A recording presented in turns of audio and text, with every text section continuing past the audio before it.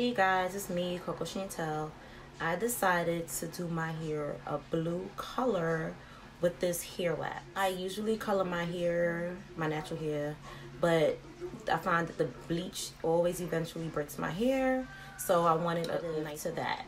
So my sister was telling me about color hair wax, so I decided to finally try it, and I got a great price. I got it from Amazon for about $6 or something like that.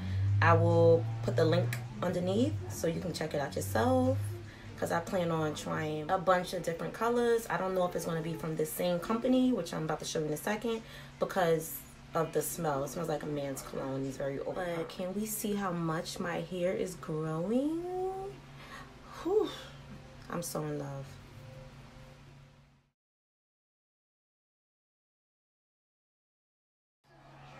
This is what it looks like. It's like creamy kind of wax. It's beautiful.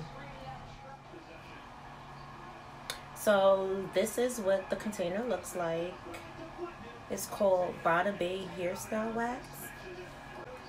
The only downside of it is that it smells like a man's cologne, like the fragrance.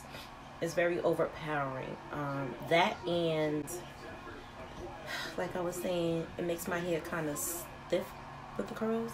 And I like my curls like more soft and bouncy. The definition is there and the curls look juicy, but it's like, look, stiff. See that? That's the only downsides of it. But I like that the color is so vibrant. It's just a hair wax.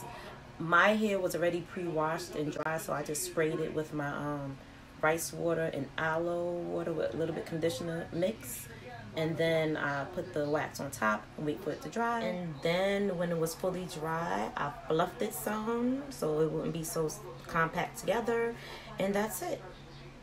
So I hope you found this helpful, and I hope this inspires someone to try the hair wax. I'm gonna do it definitely again. Bye.